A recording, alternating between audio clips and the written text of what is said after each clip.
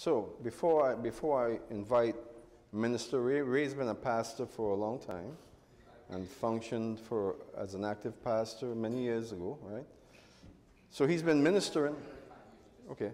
He's been ministering in different ways over the past several years. And about a year and a half ago, we reinitiated contact. We were friends for a while, but we reinitiated contact about a year and a half ago. And he wanted to share with me what had happened to him and why he had been sort of off the scene for a long time. And he shared this incredible miracle with me. And I knew I had to get him to share this with you at some point. And so with COVID, we've been on and off and hadn't been able to get him here to share this miracle with you. So this morning, he's going to share it with you. Now, Ray comes from the Nazarene Church.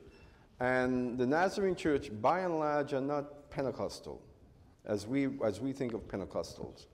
They're spirit-filled, spirit-led, of course, but the whole thing of miraculous healing and so on, it's sort of downplayed quite a bit in the Nazarene Church, but not with Ray. Ray has always believed for healing and miracles, but a year or 2 years ago, he had this incredible experience, and he's going to share it with you. Now, before he does, I need to share with you what his miracle, his testimony, did for me. We know that we had a difficult trip to Israel last year, 2020. Very difficult trip in many, many ways. Now, I got sick on that trip, really sick. Before we went to the trip, I mean 2 days before we left, I met with Ray, and he shared more of that testimony with me. We went to that restaurant, and the other brother was with us. That was 2 days, or 2 or 3 days before we left for Israel. On the way home from meeting with him, after he shared his testimony, I got a call from Hananel saying, you can't be at Kedumim. On the way home, just after we met, that you can't be at Kedumim because of COVID. So this is 2 days now before. So I knew that Israel was going to be difficult. I didn't know how difficult. And I didn't know that his testimony was going to sustain me in that period. Now, you guys, I don't think you fully understand just how sick I was. To understand how sick I was, you need to talk to Jim Wengurta, who saw me resolve to die. I resolved at the airport in Ben Gurion that I was going to die. That's how I felt. I had a blockage in my upper intestine. I had to get on the plane. COVID was rampant. All of the excitement about COVID was all over Israel in every airport and here in the States. I had a blockage in my small intestine, and I was not feeling good at all. In fact, like I said, at the Ben Gurion airport, I sat there and I said to Lisa, there is no way I can travel like this. I don't know what's going to come of me, but you get on the plane and go home. Leave me here. And again, I was prepared to die. I was prepared for the worst. So I had help from a couple of people, and I had a temporary relief. It was temporary. I had a tremendous blockage. Really bad things were happening in this area right here. So I managed to gain the strength to get on the plane. I got on the plane. It was a real miracle that I managed to make it all the way back here. Absolutely a miracle. Because I got on the plane at Ben Gurion, sick as sick can be. I recovered on the plane. By the time we got to Warsaw, where we had to make a quick connection to Chicago, where we would spend 9 hours at that airport, and I'm sick, I'm dying. I can't show that I'm sick because of COVID. So, suddenly on the plane going to Warsaw, I recover about 80%. I'm saying, this is good. Had some really bad experiences on the plane that I'm not going to talk about. But, okay, I'm not feeling quite as sick. I got to Warsaw, really not feeling well, but still not feeling as sick as I was. Got to Chicago, I had the strength to line up for 9 hours, sick as sick can be. As if God gave me what I needed to make it through the airport, and I did. As soon as I got to Orlando, the sickness, whatever it was, ramped up about 100%. And I was in a really bad state. So I went to the hospital, the emergency. I'll share this with you just for the sake of testimony. Before I went to the emergency room, I went to the clinic. I went to a clinic up in Oviedo. And this is a true story. I can get records for you. I don't have to do that because you'll believe me. So I went to the clinic, and the doctor there who was there, she looked at me and she said, you've got something really going on here. So we want to do a quick x-ray of you and send you off to the hospital. That's the procedure, right? To send the x-ray before you get to the hospital so they will know what to expect. So they x-rayed me. Technician came in, brand new machine, put me up on the table, lay me down, and the technician is behind the screen. And as he x-rayed me, I heard him gasp. I said, no, that can't be good. But at that point, folks, I was resolved to die. I felt like I was dying. But I heard him gasp. And then he mumbled something, and then he went out, came back in, said, I need to redo the x-ray. All right, so he lay back down on the bed. He did it again. And then he gasped again. This time he sent for 2 other people who came in the room, and they're talking about the x-ray, perplexed. Now I'm saying, okay, all right, whatever. I'm in your hands, God. He comes into the room and he says, something really strange has happened to the x-ray machine. There's a glitch, he says, because we're seeing a foot on your stomach. We're seeing a foot on your stomach. Literally a foot. So I kind of looked at him like, what? He says, yeah, come and see it. So I hobbled around the screen and looked at it. Yes, there's a foot about a size 11 on my stomach. I mean, a foot. Literally a foot. An x-rayed foot.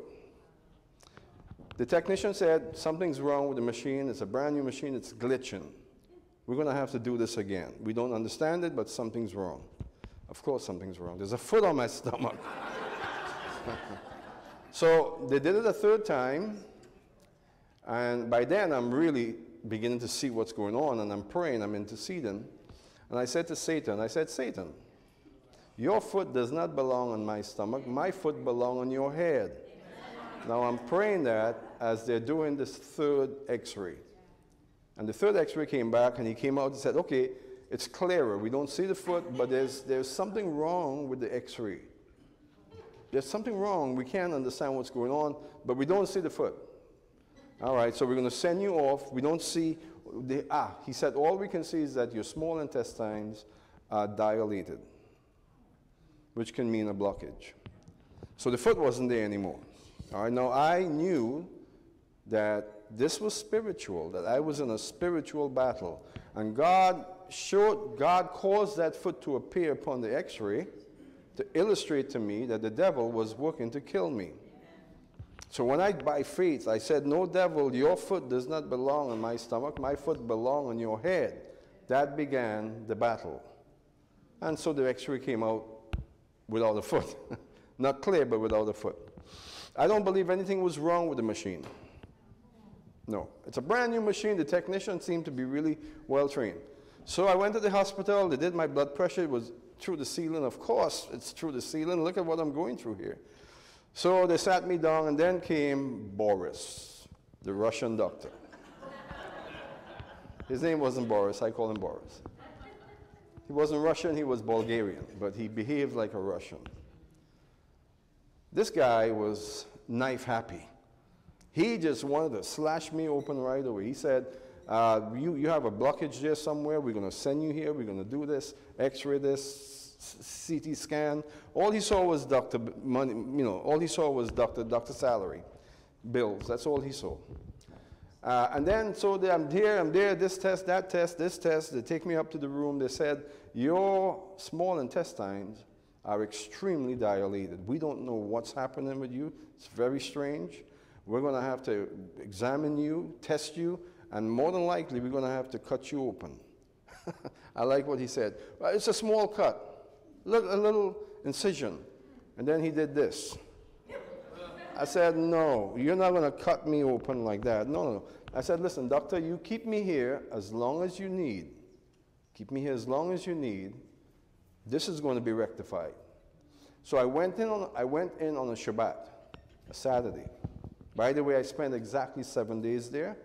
I came out on the next Shabbat.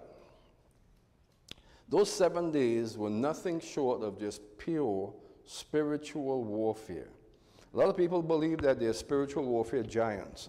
You're not a giant until you fight a battle like that. Amen. Now, I'm fortunate, I'm blessed that God had equipped me for such a battle. Brother Ray came in at that time, and he reminded me of the miracle that God had performed in his life. And so it gave me the strength. Because of his testimony of what God did, I was able to say, God, you are doing something here that's eternal, that's powerful. It's a testimony you're going to win for yourself. And over the next several days, well, week, 7 days, the condition went away. Now, it didn't go away until the 5th day. On the 5th day is when everything normalized. Along the way, this doctor, Boris, I call him, he was just determined to cut me open. He was just, at one time he got so furious with me that he said, you know, you're going to die if you keep this up. Threatening me that I'm going to die. Worst possible thing, I'm going to die a horrible death on this bed if I don't allow him to slash me open, cut off about 2 feet of my colon. That's what he was after. And I was determined that God was going to heal me. And I remember walking the aisles of the hospital for hours, just walking up and down and praying, engaging in warfare, coming against the devil, standing on God's word. And one night, God said to me, as I'm sitting there, eat something, which was totally against the doctor's orders. Just put something in your mouth, eat it. So I ate some, what was the worst possible thing I could have eaten, which was some tangerines. The tangerines, what are they called? Mandarins. Acidic. Which from the doctor's point of view, from a normal, natural point of view, was the worst thing you can do. Well, let me tell you what, those mandarins worked me over completely. The first thing in my stomach for at least 6 days, after such a revolution in my stomach, mandarins. 2 containers of it. But I knew something in me told me that I needed to put something in my stomach. The mandarins was perhaps exactly what I needed. Because something in the mandarins jump-started me. It was painful. It was difficult. I was going both ways. If there was a third way to go, I would have gone.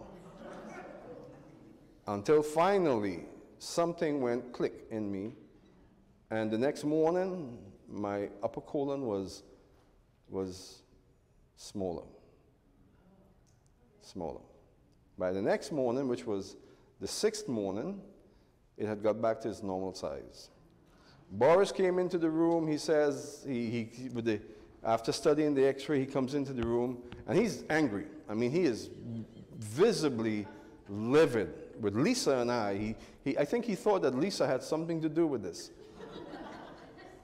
He's livid now with Lisa and I because he's seeing his money opportunities fly away. And he was shrill, he was angry. I should have sued him, but no.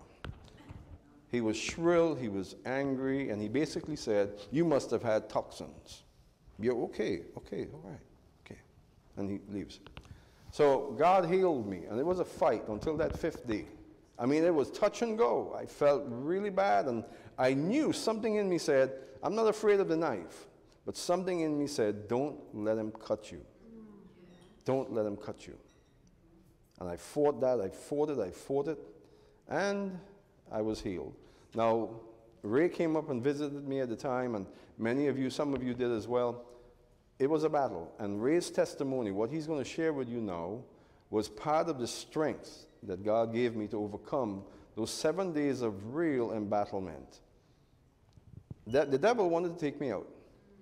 He saw an opportunity to remove me, and the trip to Israel was tough. It was grueling tough on many levels, but God brought a victory. God brought a wonderful victory. And so I want to invite Minister Ray up here, Pastor Ray, to come up and share his testimony. So, go right ahead. Praise God. You know, Pastor, I appreciate that you shared that with me. I did not know. When he called, I answered. And someone told me, "Are you crazy?" By the way, I was going to ask for a favor if they could blow that horn, but we can blow that after this, after I'm finished. If I am speaking a little weird, it's because I'm hearing myself and I have to lower my hearing aids. I'm almost 70 years old, and so it's incredible that I have this hearing aid now that I can hear, but now I can hear people whispering about me. I should have warned them when I was a pastor, because I could have known who was talking about the pastor. You understand? So, can you hear me? Hello? How do you turn this contraction on? Can you hear me in the back? Yes, we can hear you. They used to call me Pastor Big Mouth. Okay, great. If it goes over. Hey, and I just wanted you to know that I'm honored to be here.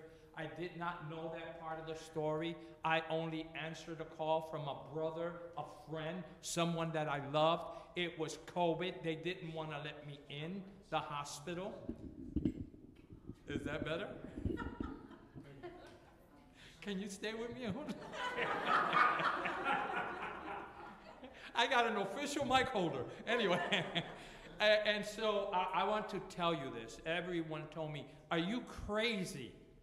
You're going there." The nurse downstairs saying, "You know, you shouldn't be here." I said, "Nor should you. But I work here. But I work for God." And so she thought I was crazy, which I probably am. Hey, before we go any further, I have a little thing I do, Pastor. I rescue Bibles. I go to the Goodwills. I go to the thrift stores. And people have Bibles they give away and they think, and guess what I do? I go rescue those Bibles and I give them to someone. I rescued this Bible, had not opened it, Pastor, and I opened it when you were praying for healing, and look at where I opened it that was already there.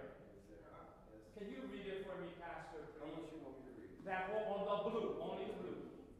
All right, come let us return to the Lord. He has torn us in pieces, now he will heal us. He has injured us, now he will bandage our wounds.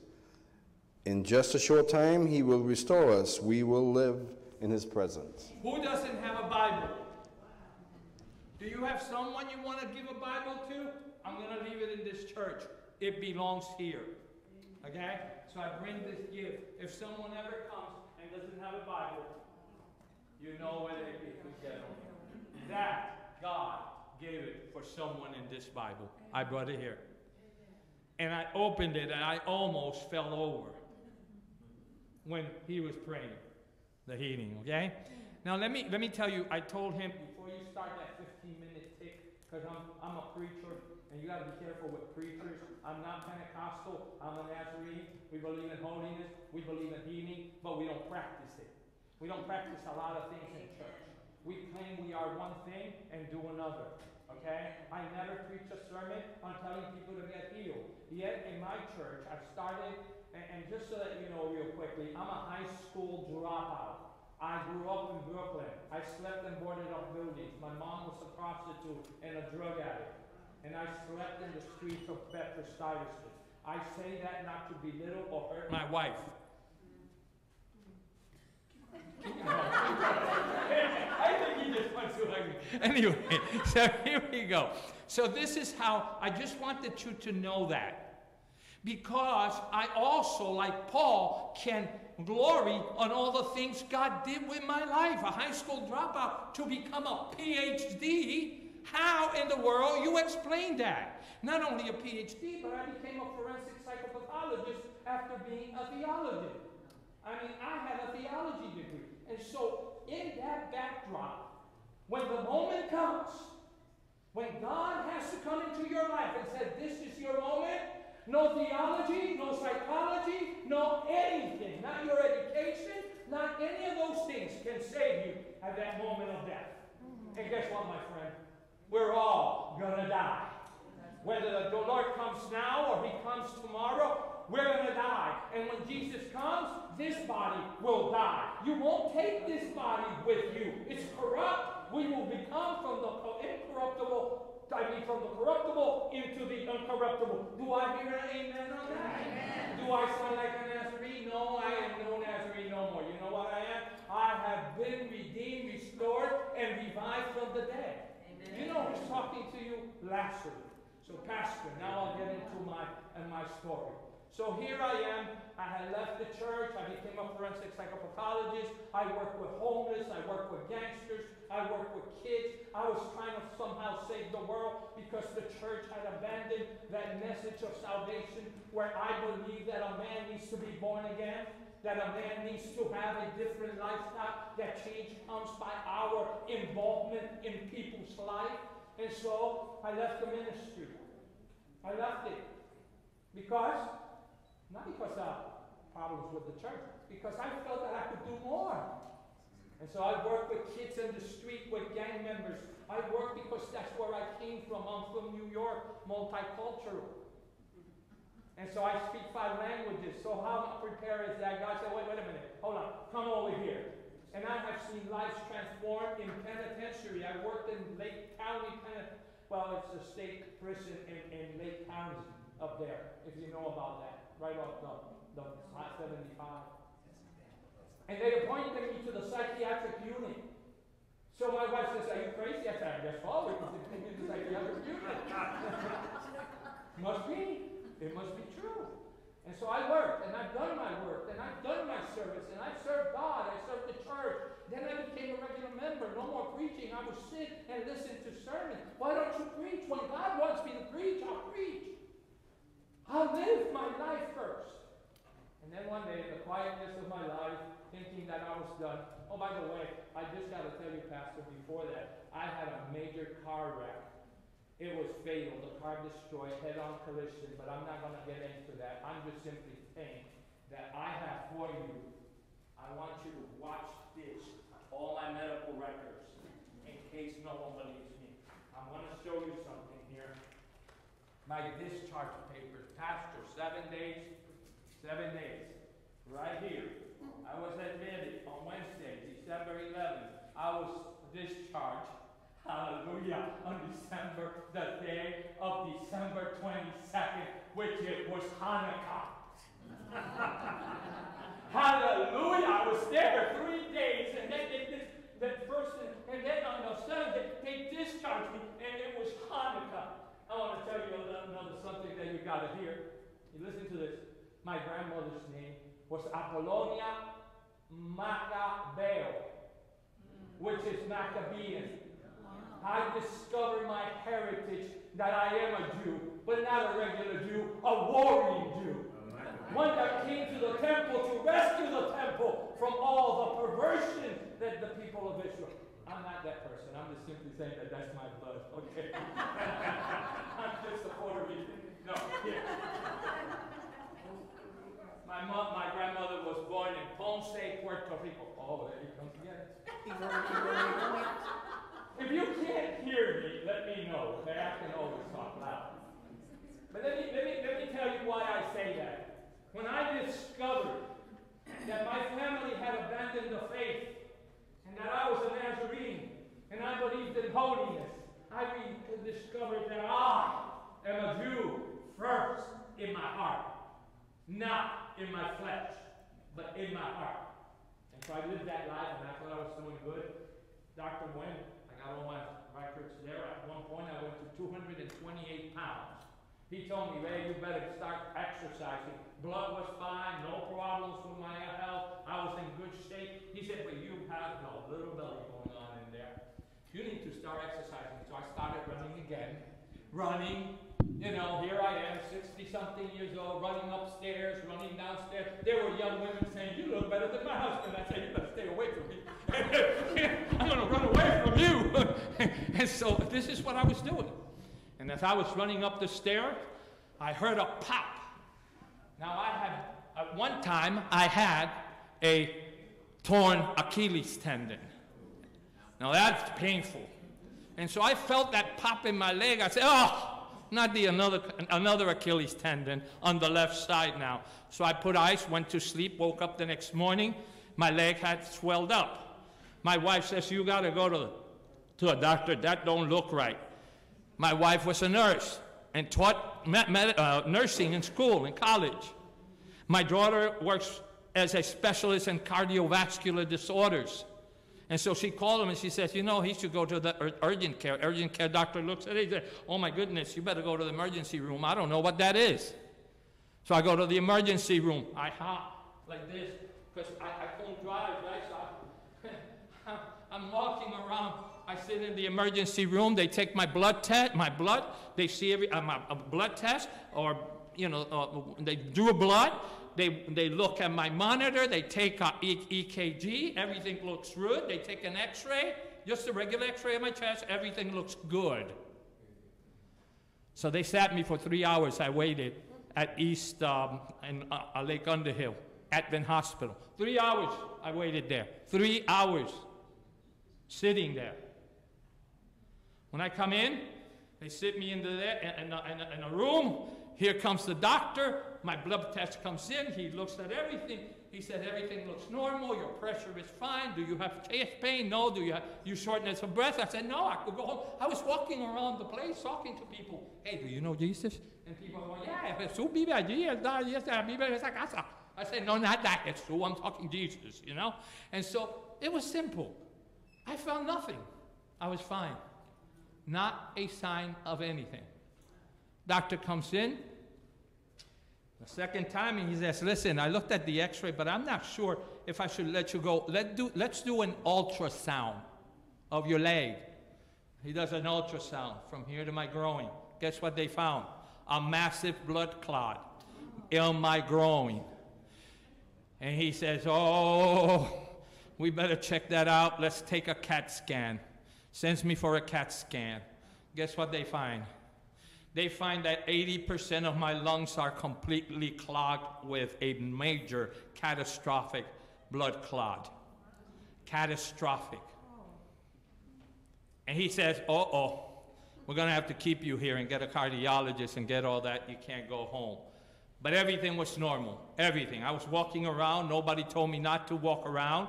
Nobody told me to stay in the chair. I'm walking around, in the bed. I'm walking, going here, going there, talking to people.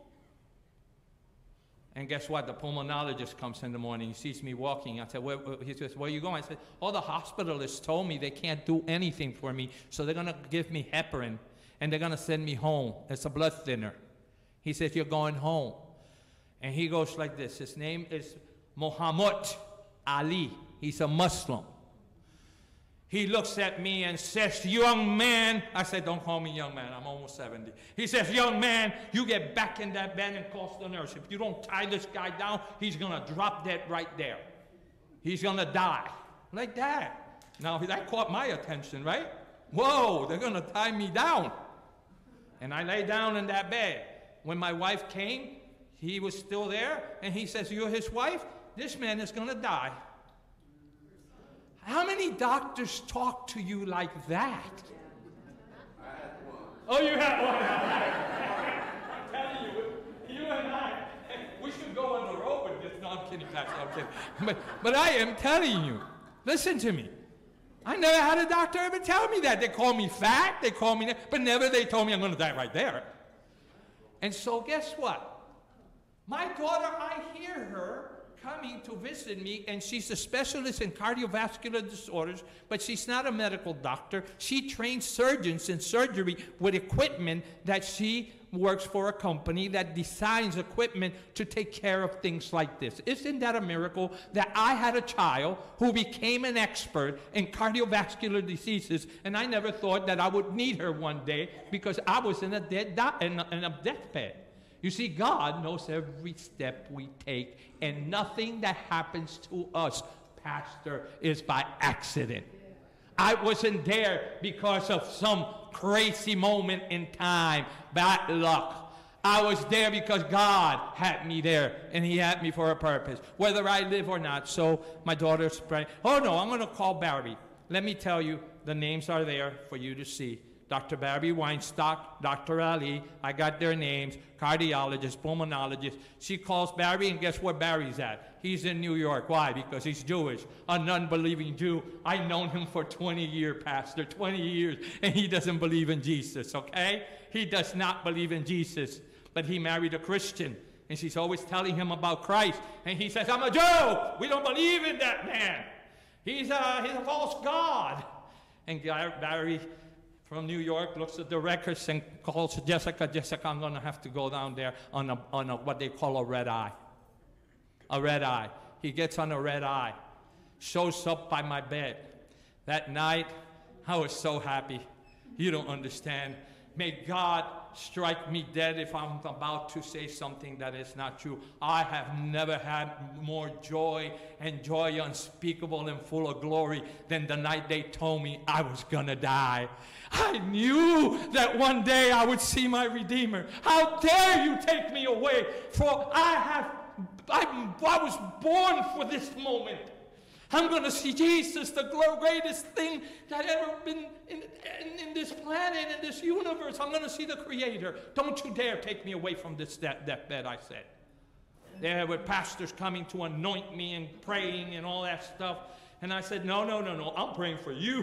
Where I'm going, I don't need any prayer. I wasn't being boastful. I was full of the Holy Spirit. I was outright crazy. I needed a psychiatrist. But that's how I felt, because I never felt the joy. Look, I've been a pastor for 35 years. I've preached sermons. I've seen things, but never had I experienced the joy of the Lord like in that moment when they told me I was going to die. So that night, I closed my eyes, and I said, Lord, in the name of Yeshua HaMashiach, my Lord and Savior Hashem, into thy hands I commit my life, my spirit, and I'm all yours. In a quiet prayer, and I closed my eyes, and I saw the hands of God in my head. Not if I was seeing the hands of God, call somebody, but it was in my, I saw it. Guess what? I did not see the wounds in his hand. I did not see them. It was just the hands of God. And as I looked, I said, Lord, with joy in my heart, take me as I am. Take me home. I have finished the course. I have kept the faith. It's time for me to go home. Take me home, please. Take me. Well, you know, God sometimes doesn't listen to our prayers. He didn't want to listen to my prayer that day. He said, that's not the prayer I'm listening to. So the next morning, walks in Barry Weinstock. He said, Papa, you're in a catastrophic event. Now, this is a friend talking to me. Not a doctor trying to make money. You're in a catastrophic event. And you only have a 20% chance of surviving the procedure we're about to do, to see if we could give you just that little bit of a chance. I said, Barry, don't you dare try to save my life. He says, Ray, he didn't call me Papa. He said, Ray, you better do what I tell you because I'll tell your daughter, and you know she's the little monster of the family. I says, okay, Barry, whatever. They took me into an immediate procedure where they will put a tube up, and you guys may be familiar with that, and they try to put a tube that has some kind of vibration, and it's supposed to do this and supposed to do that. But before they did that, they did a Doppler. Anybody knows what a Doppler of the heart is? My heart has grown twice the size. It had overgrown and enlarged twice the size, and guess what they found in the heart? They found a blood clot. Now they're saying we're racing against time. That blood clot goes to the brain, what happens?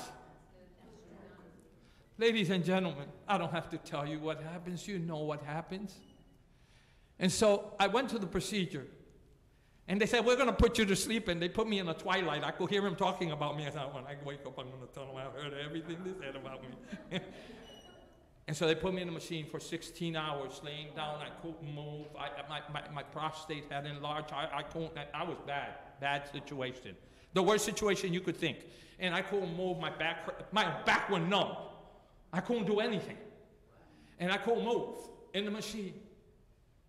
And I still said, Lord, I wasn't messing around. Take me home now because I'm ready right now. This is torture. Okay? Barry comes down. It was late at night. And he says, Ray, I'm going home. I've been here all day. I'm going to go take a little nap, have a little lunch, and I'll see you tomorrow by 1 and see what the results are. But they're going to take a CAT scan. And they're going to take a full body with contrast CAT scan. And we'll see how much we were able to remove or dissolve. I said, what do you mean, erase? He said, oh, it'll show in the CAT scan where it erased. It means that they're going to do this. Now, after that, we're going to put a filter on your groin and a filter in your heart and your lungs. Anybody ever heard of a filter there? They put one in the groin area and one in the heart, right? You got one, okay. They said they were going to, you too? Okay, so you know what I'm talking. You know we're going to do that. They said, well, next morning at 7 o'clock in the morning, Pastor, I'm sorry, I'm going to take a little time, but my name is Panetto, and I read a little bit of Hebrew. I'm not as good as he is. This man, I cannot even stand next to him. But the little Hebrew I know that the taf is the cross symbol. It's that in the alphabet is the taf, and you and I have shared that. Panetto is a taf, it's a T, 2 crosses. My name, pane, means bread in Italian, the 2 crosses. And the 0 is the Aleph. And I read it backward. The Aleph who died in the cross and became the bread of life, he will give you life again. I don't know how I interpret that name that way. I don't know if I was delirious or going crazy or something. But I noticed that even my name going backward, he knew me from the day I was born. And he knew that day that I needed that reassurance in my name, Panetto. And when I came out of the CT, they did the CT scan with contrast. I go back, and I'll tell you something. I sat there. They sat me, and they said, well, we'll see what's going to happen. And we may have to go and do this surgery, preparing me for surgery, shaving me to get those filters. Here comes Barry. Like this. At 9 o'clock in the morning, he told me at 1, and I'm going to do it in front of you. I'm laying down, and this is what he did. He went, Papa, I don't know how to tell you this.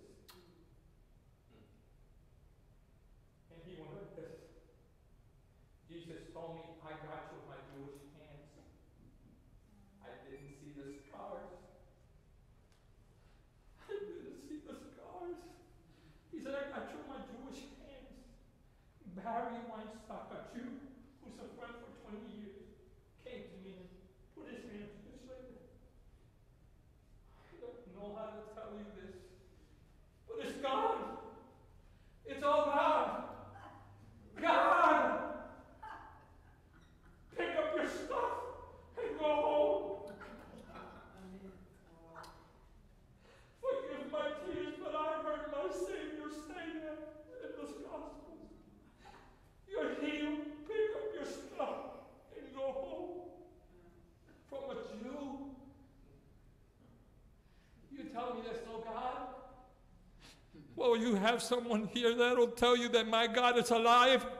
And he doesn't choose you because you're better, because you're a Messianic. He doesn't choose you because you're Puerto Rican or half Jew or half black or half anything. He chooses you for his glory and for his name and for his purpose. And he heals anyone he wants to heal. I give you that news today. Am I writing a book? No. Am I going to go in a ministry collecting money for this? No. You may say, why not? Because this was about me and him. And I will live the rest of my life knowing that my Savior lives, that my Redeemer lives, and that he can restore even the most critical situations. I share this with people in the stores and stuff, and I share with people in the street. Some of them, they want to hear it, others they don't, but I said, hey, at least I tried. So my good news to you is this. This is Father's Day. I see a lot of fathers here, and I see mothers. I dedicate this to my friend. Because when I went and I prayed with him, I put this cloth around him, and we prayed. Pastor, what you didn't know, I spied on you. I have a confession. I called my daughter. Believe me, you're not alone. I called my daughter and said, I have Pastor Diaz. He's in the hospital. I must see him. What does he? I think he has pinched small intestine or something of that nature. Jessica said, really? I said, really? I have another daughter who's also a nurse. She said, really? Ask Jennifer. I asked Jennifer, says, how long? And she said, Daddy, that could be life-threatening. He may not make it. Go. Go. Jessica said, go, Dad. Go pray with him. I said, but they're not going to let me in. They'll let you in, Dad. My daughter, Jessica, she told me, you may not make it. I don't know. She's not a doctor, but I went because I didn't know till now that you were going to make it. But I went because God told me to go and tell you that there is hope, healing, and faith, and that it is active today. God has not deleted it. God not has erased it. God has living proof that you and I have been there in the real door of death, and here we are. So amen, hallelujah. I want you to do one thing as I leave, okay? I'm going to have the pastor pray. Look for a scripture in your Bible that talks about the Father. Today is Father's Day. Father's Day. You know what I celebrate? My father left me when I was 9 years old. I never saw him again and abandoned us. But when I found my Father in heaven, I still celebrate Father's Day. And I celebrate it with you today, that my Father loves me, and He will never leave me or forsake me. He won't leave me in the streets of Brooklyn, abandoned in a building. I saw my mom drunk and naked in the floor. I saw horrible things. But my Father wrapped His hands around me and said, I have a plan for you. I have a place for you. And on this Father's Day, I dedicate it to my friend, my pastor friend who I love and I cherish in my life. But I want to celebrate this day for my God who is in heaven, who is our Father. And He will never leave us or forsake us, no matter what happens, how the odds go, no matter who tells you you're going to die or not. Listen, if you tell me right now, Ray, you're going to drop dead, I'm going to give you a kiss so big. Because I want to see my Father. Thank you so much. May God bless you. May Hashem pour out His blessing upon you on this Father's Day. And may the Lord of God, the Lord of heaven, the God of God, the Father of Yeshua HaMashiach pour out His... You know what? This is what... You know, He has a prayer shawl too. Yeah, He found with this great big old prayer shawl. God bless you. Amen. Thank you so much.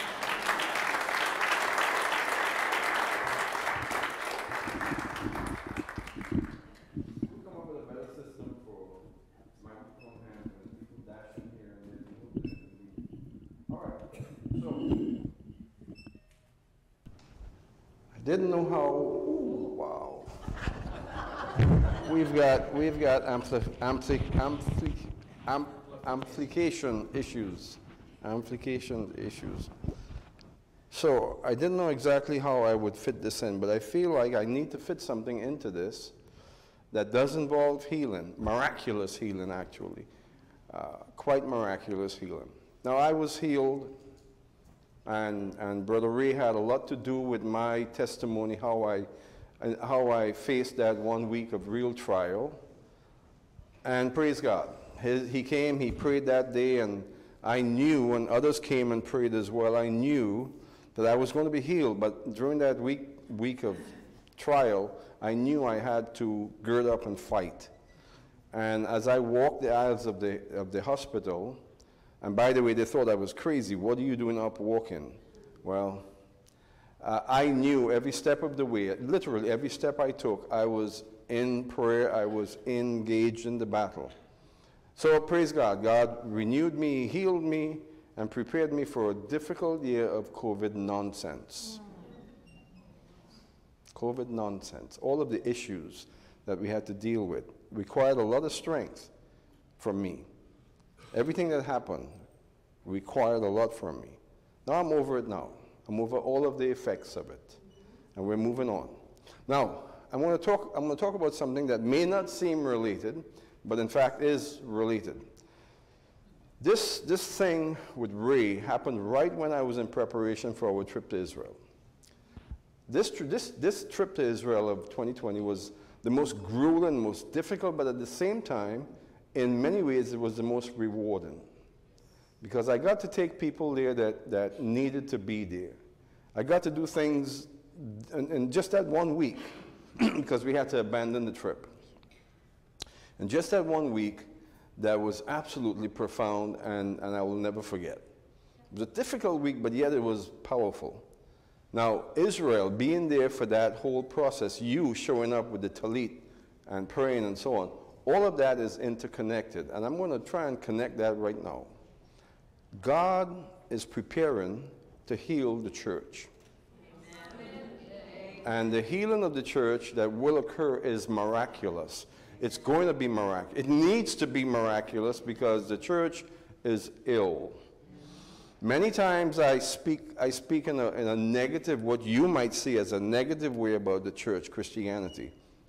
But things are negative with Christianity. And the only way I can express or address is to speak about it, so I'm negative about it. But listen, God has given me a burden for Christianity.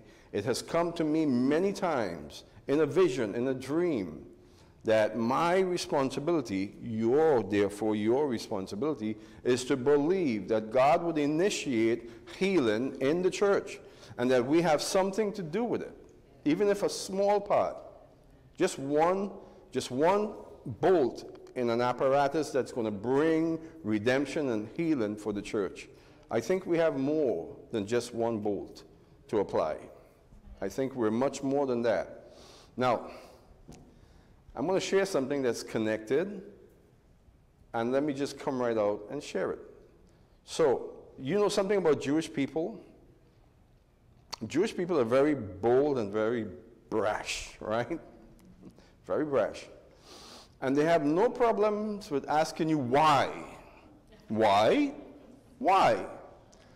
And so that's just the way they are. If they don't understand, they'll confront you with that big W. Why? And so Shoshana Shilu, 1 year, she confronted me with the big W. Why? And let me share with you what that why is about. I didn't stay with her that particular year. This was another year that I stayed over at Rafaela. I went over to visit with her. She wanted me to come over. She said, I want you to come over.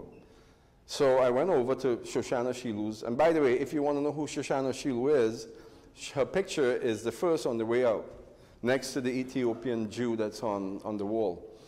So Shoshana Shilu is just this incredible Jewish lady, woman of faith, really, really strong in faith. So I go over, and she kind of prepped me for what she was going to do, which was to ask me why. She prepped me. She sat me down. She gave me something to drink, a little snack. It was a Shabbat. And she said, now, you have Jewish roots.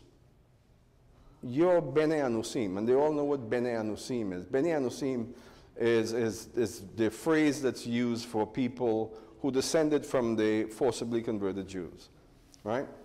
She said, you're Bnei Anusim. I said, yeah. She says, why won't you just convert?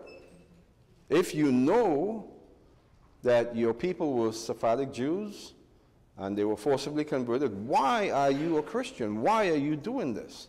Why? So, now, I was caught unawares, but God wasn't caught unawares. He wasn't surprised by the big why from Shoshana Shilu. For days in advance, he prepped me, preparing in me. he kept pointing to me what my ministry is really all about. How my burden is for Christianity, my burden is for the church, not for Israel. My burden for the world is not as great as it is for the church. My burden for the world has to do with the church coming to its fullness so that the world can benefit from its proper ministry, the ministry of the church. So, what's wrong with the world is Christianity. Christianity needs to come to its fullness in order to be the instrument that God has prepared it to be. And we're far off.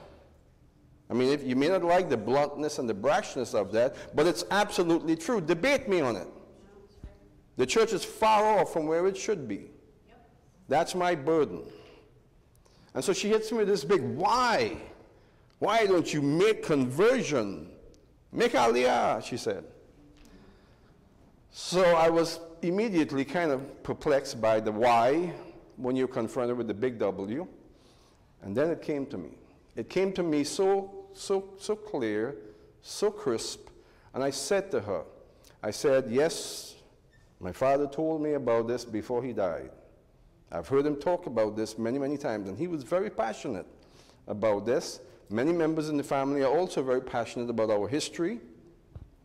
It's on all sides of my family. I said I had a cousin, I told her I had a cousin who got that DNA test, the really expensive one, and she's 95% Jewish. I said, I don't need to do a DNA test, and I'll tell you why I don't need to convert. God has prepared me, and I told her, God has prepared me to affront Christianity because of all that it has done to Israel, one, and all that it's not doing concerning Israel. She said, what? What do you mean? I don't understand. You know, Jewish people are very blunt. What do you mean? I don't understand that. I said, well, I believe that rather than me making conversion and making aliyah, God has positioned me to address Christianity. To address the wrongness of Christianity, what they have done to the Jewish people, and what they still do to the Jewish people. They still do. They still hold the position that we replace Israel. They still hold the position that Israel is no more. God has commissioned me, I told her, given me the ministry to address that, and the only way I can do it is as a Christian. And now the way I said it then, it was more condensed, more direct. The Holy Spirit was leading that discussion, and it connected with her. I saw it. And from her perspective, what I said was, I can convert and become a Jew based on my ancestry, or I can be a Christian and bring a light to the Gentiles. Address the reality of where the church isn't and where it needs to be.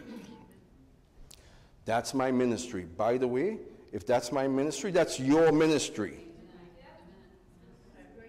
Every now and again, people will get a little upset with me. Why are you always pointing out what's wrong with Christianity? Because there's so much wrong with it. If Jesus, Paul, John, Peter were to be given a pulpit today in the landscape of Christianity, in the arena of Christianity, what do you think they will say? Let me ask an even more appropriate question. If John the Baptist, spirit of Elijah, were to stand before the entire span of Christianity, knowing the subsequent history of Christianity once he had died, knowing what Christianity has done, knowing that he baptized Yeshua to empower him for this work of ministry, if John the Baptist were to take a pulpit before an entire arena of Christianity, what would he say? What do you think John would say to the Christian world? Same message he said before. I think it would, right? You brood of vipers. Right. He would have a lot to say that's quote-unquote negative. Nonetheless, he would call the church to repentance, wouldn't he? Spirit of Elijah. He would call the church to repentance. He would point out what is wrong, of course, and then call the church to repentance. And he will say there's a way back. Isn't that my message? Isn't that exactly what I've been saying? I know it annoys some people. Strap in or strap out. I'm going to keep preaching it. I'm not going to stop. This is what God has called me to do, because there's healing that's necessary in the church. And we can pretend that Christianity is all fine, everything is hunky-dory, and let's all get along and move on, or we can stand up and proclaim the truth. Which one will you do? I know what I'm doing. Would you be standing alongside me? Would you become one voice with me? As we become that voice that calls for repentance. You know, I'm going to say this. I'm yet to construct a proper teaching on this, and I will. PowerPoint and all. The church is the spirit of Elijah in these days. The church that will stand up and be bold enough to kick off the yoke of Constantinian Christianity. The church that will take a righteous stand and say, we will proclaim the truth.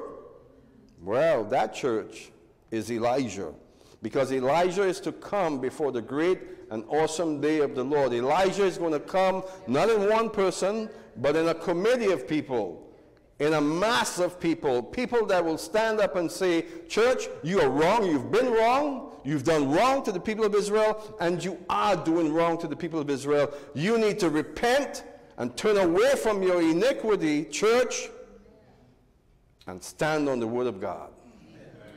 Now, in that, what I just said is the essence of end-time prophecy.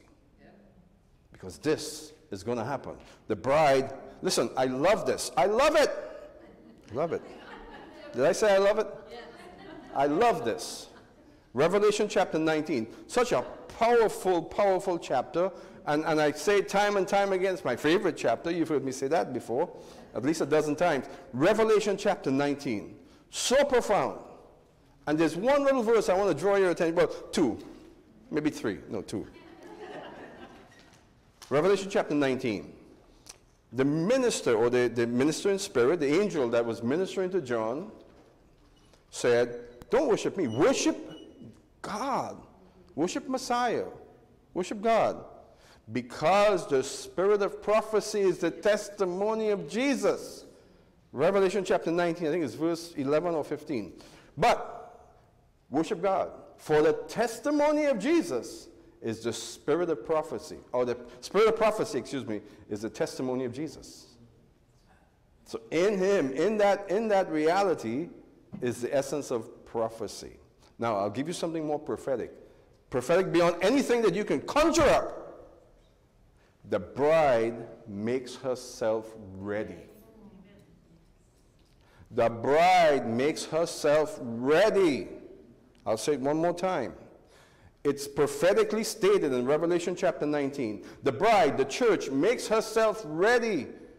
No one readies her. She makes herself ready. She washes her gown. She separates herself from Babylonian Christianity, which is about 90% of what you get out there. Babylonian Christianity. She separates herself. There's a call in Revelation chapter 18 to come out of that spirit. Separate yourself from Babylonian Christianity. The angel cries to come out of her. Who's the angel crying to? Not the world, not Israel, not the beast system. Who's the angel crying out to? To you, to Christianity. Come out of her, it says. Leave Babylon alone. You can go back to that Babylonian Christianity, or you can come follow Jesus. That's the choices we have. The bride makes herself ready. I want you to hear that. The church is going to come to a point at some time and say, we got to clean up our act. We've got to get our garments clean, white, linen, pure. The righteous acts of the saints, which she will put on before the wedding between her and Messiah Jesus. Revelation chapter 19. She will make, and this is what I'm talking about. I'm here saying, hey guys, there's a wedding. Be ye ready. There is a wedding.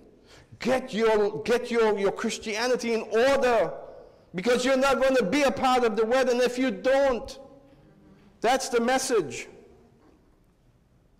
So, a great deal of my emphasis and focus in ministry is to address the Gentile church.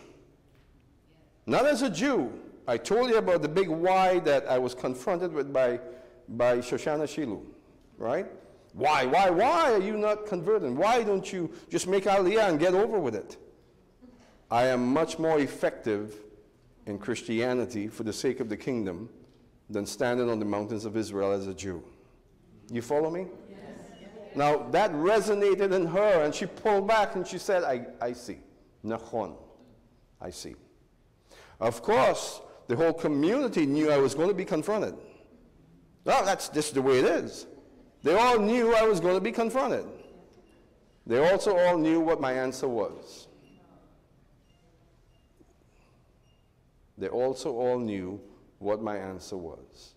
That I can be more effective on behalf of the truth of God, relative to Israel, relative to his kingdom, where I'm at right now. Yeah, I don't need to convert. I don't need to become a Jew. There was a time that I was focused on that. Yes, between the years of 1986 and 1989, I was focused on it. I was about to do it. I was about to pull the proverbial trigger, but Jesus came and I became born again in an instant. Amen. I was completely transformed, and I knew that the synagogue was not for me. Amen. And that where I'm at right now is what he had in store for me. Did I know every detail of it? No. But this is where he has me. I'm going to share with you a dream, a vision, and we'll come to an end. It is about healing. The healing of the church. Amen. The bride that makes herself ready. It's a miraculous healing, and God's going to do it. My first two or 3 years of being a believer, when I was born again, filled with the Holy Spirit, it was powerful. It was powerful. It was... The gift of tongues only came about 4 or 5 years later. That was powerful, but the visions, the dreams, the prophetic senses, the prophetic unctions that he was giving me was immense. He filled me up to the brim with understanding of what's coming. I didn't study under anyone. I didn't read any books except one, The Two Babylons, which is just about the most difficult book that you can ever read. But I never read any books on prophecy. But he filled me up with just a knowing of how things will transpire. Over the years, many people have accused me of being a conspiracy theorist. Where are they now? Silent. Why?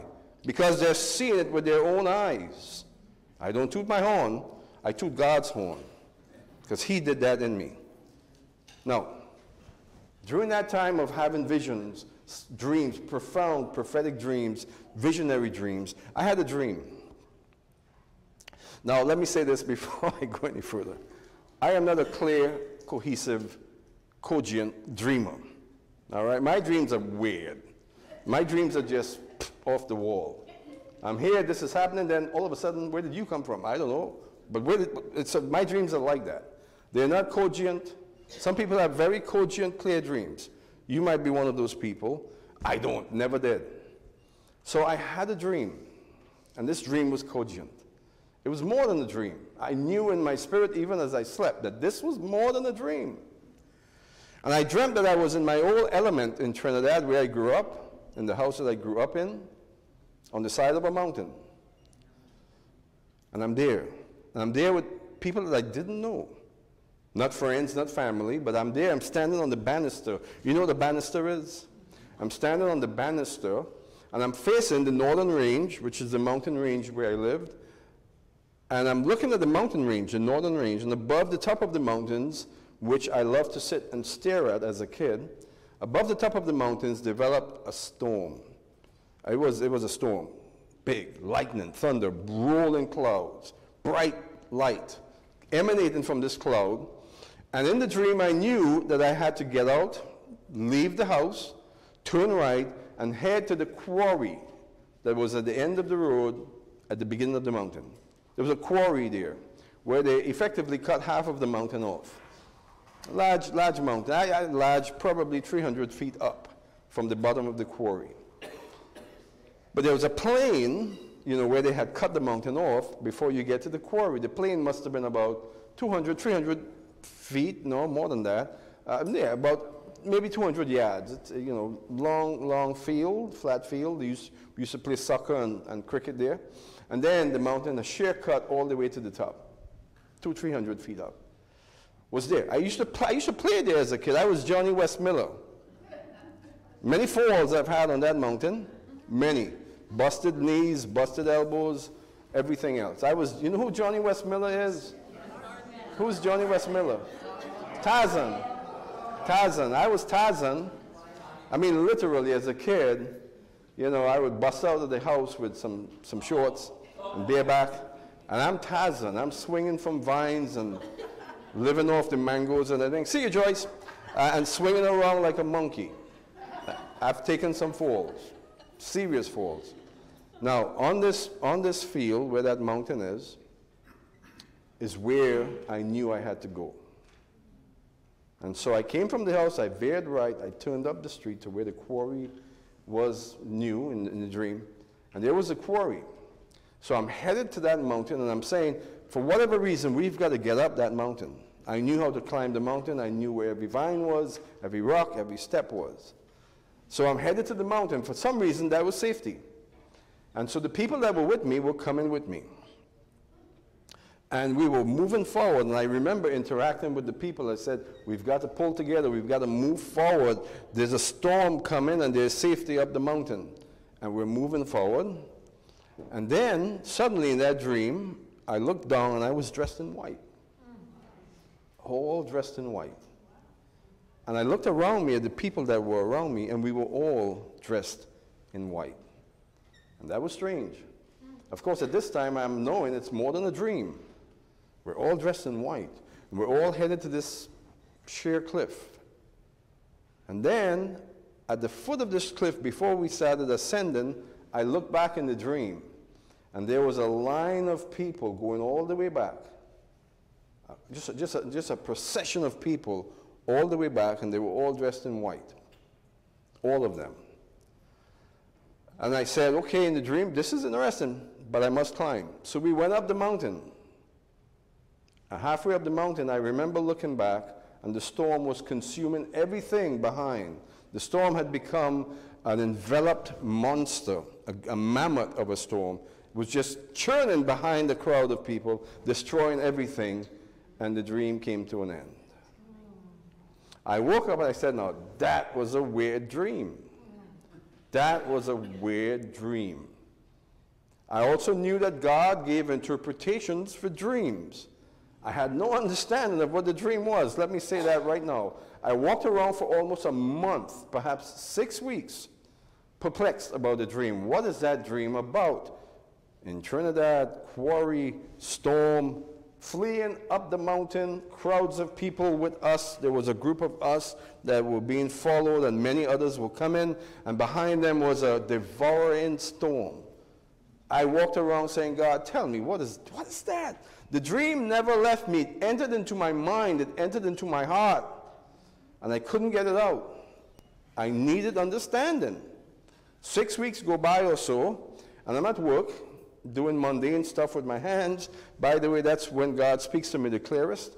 I'm doing mundane things with my hand, and suddenly I got the interpretation of the dream. Just as I'm doing this. And the Spirit of God said to me, there is going to be a movement away from the Babylonian church, Christianity as we know it. Because Christianity as we know it is going to be devoured by a beast. All of this being unfolded in my mind. And that's what I sensed right away. That God was speaking clearly, that Christianity as we know it is going to be devoured. And folks, people just have to come out of it. Just come out of it. Come out of that devouring monster, that storm, and ascend. Ascend to what? To God's mountain. Ascend to God's mountain. The heights that we're called to stand upon. Moses Aaron and Hur stood on the mountaintop while the battle was in the valley. Amalek in the valley, devouring everything until Moses held up the staff. You see, that's the dream. That we, little us, little me, little you, little us, are leading others. We are at the front of this movement. There are others at the front of the movement too, many others, that are leading this movement out of Christianity. Dare I say there is coming a reformation? Yes, there is coming a reformation. Are we too bold to say, are we too brazen to say that we're going to be a part of that reformation? Why? Why would we be too bold? Is it illusions of grandeur? Shouldn't we believe for great things? Yes. What is wrong with us saying we're going to stand on God's word and he's going to use us to move forward and effect change in Christianity? Healing. Greater things you will do because I go to sit with the Father.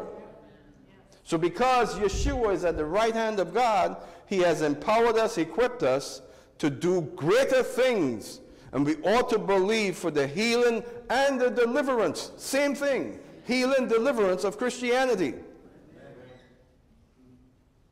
As I preach this message, as I relate this message to you this morning concerning the testimony we heard of healing, miraculous healing, churches today are talking about fathers, how much, you know, what are we talking about at churches this morning? Some of you came from churches.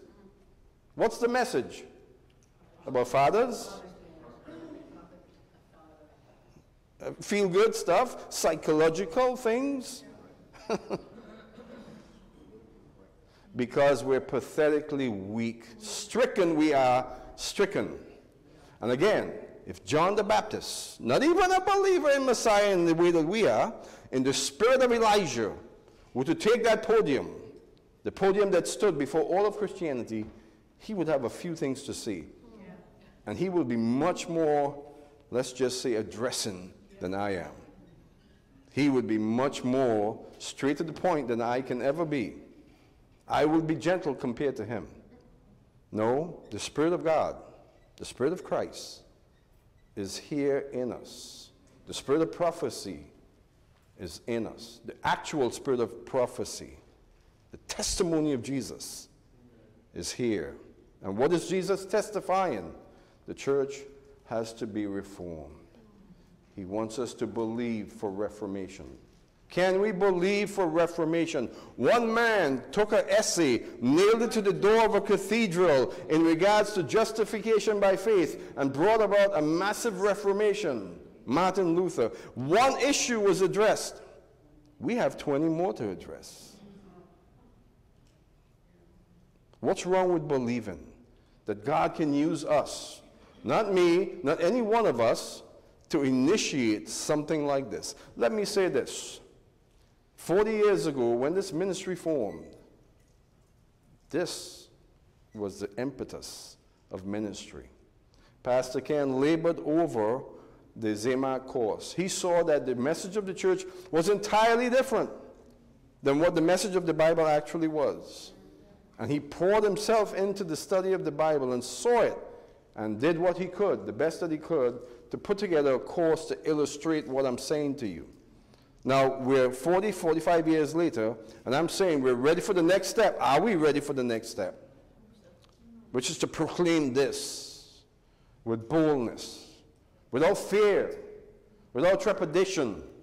Fear of what? Fear of authority that's crooked, corrupt. You know, would the FBI come and shut us down because the things we're saying too bold? Would they find a way to quiet us? They certainly would if they could. But are we not to stand boldly and make these declarations nonetheless? Yes, we are. We are not to be afraid of anything. Virus, IRS, FBI, CIA, DEA, none of them are to intimidate us.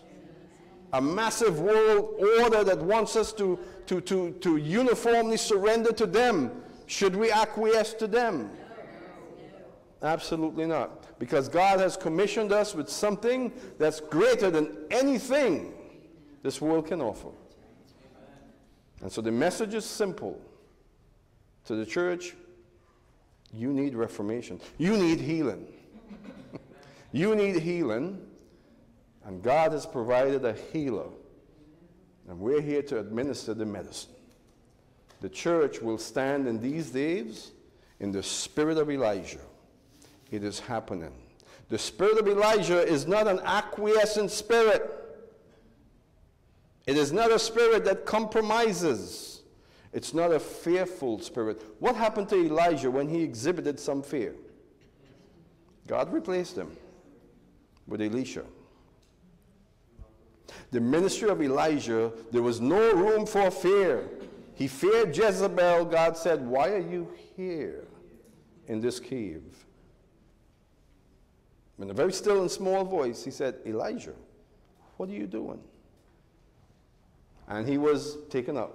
Elisha broadened his shoulders, stood upright, and said, "That Jezebel must go."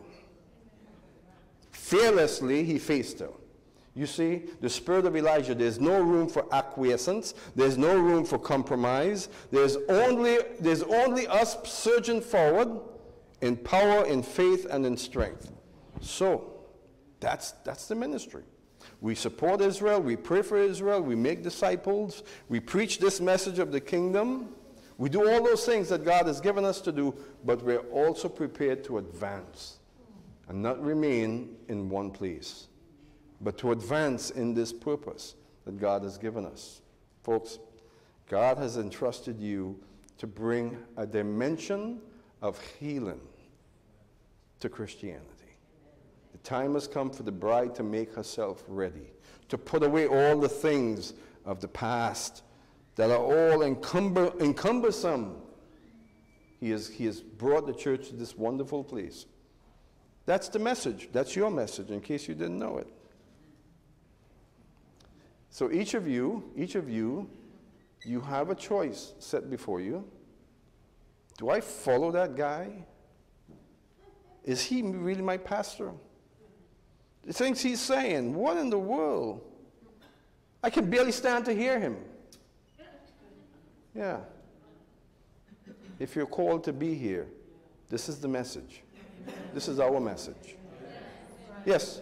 I just want to share something. I think today with the Lord, as of right now, to share this really quick. I just have to confirm what the pastor is talking about. Because when we first got here, I came before and I talked to you about this before. This is just such an amazing confirmation today, yet once more. So my husband and I, we're also B'nai Anosim, and the pastor knew the second we walked in. I know it. I know that the Lord let him see that. And we've been through all this journey for nearly 15 years, and out of the two of us, I am the researcher. I am the one who's more passionate, and because I love history and all of that, but it's not because of me. I understood that the Lord had a purpose for that to happen. And I did go to many identity crises, just like the pastor did, and all of a sudden You were Rita Marley at one time, I understand. I'm sorry? You were Rita Marley at one time. Yes, at some point. Yes, I was. That's another story. But don't worry, I was one of the But not because I wanted to be time. Rita Marley, but because I danced to the groove of Rita Marley. Anyways. But Calvin was Bob Marley. I was one of the, of the I3. Yeah. But that's not the point. Thank you, Pastor. But the point is that he has said something so important because I went through that healing process. I myself went through the healing process. I grew up as an ultra Catholic. My husband and my father, the only thing that he was missing was the cap, the Pope cap too, but that's what happens with many people who have come from, the B'nai Anosim and all of that.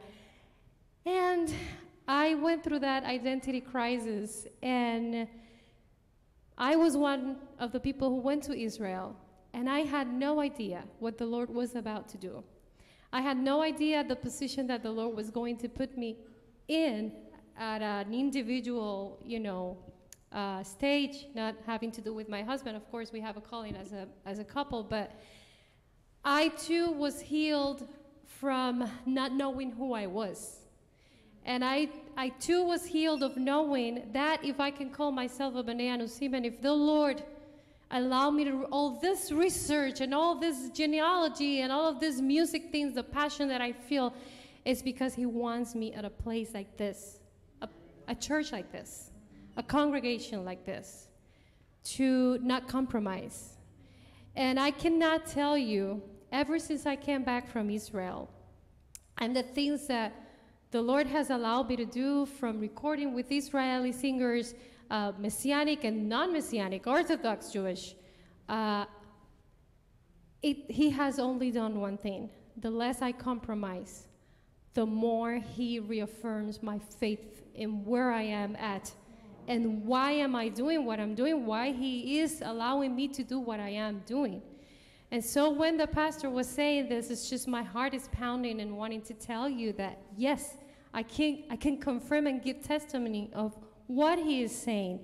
Because the Lord couldn't brought us to a better place, he would understand where we are going through, or what we are going through, from where we're coming from, where we're coming from.